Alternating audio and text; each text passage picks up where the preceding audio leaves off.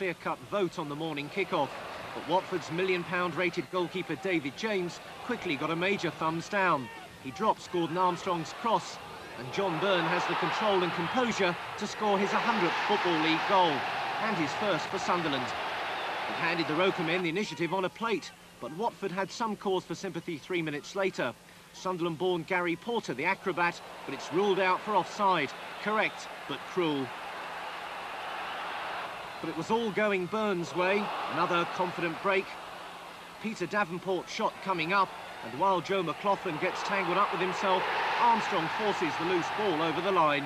Sunderland 2 up almost without trying.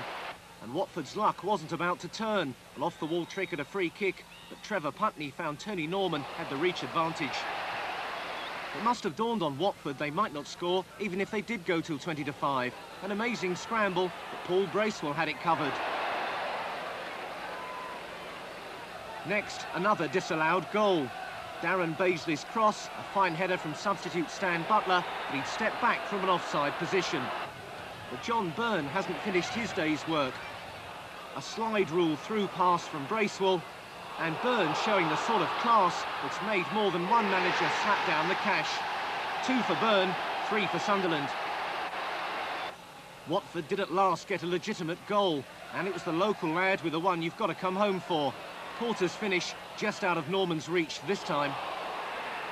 But there was to be no real way back. Not with the Sunderland keeper in this form anyway. Butler missing out again. But it was Byrne's day all right, and he sent the fans home with a final flourish. This sort of confidence in front of goal might help them forget Marco.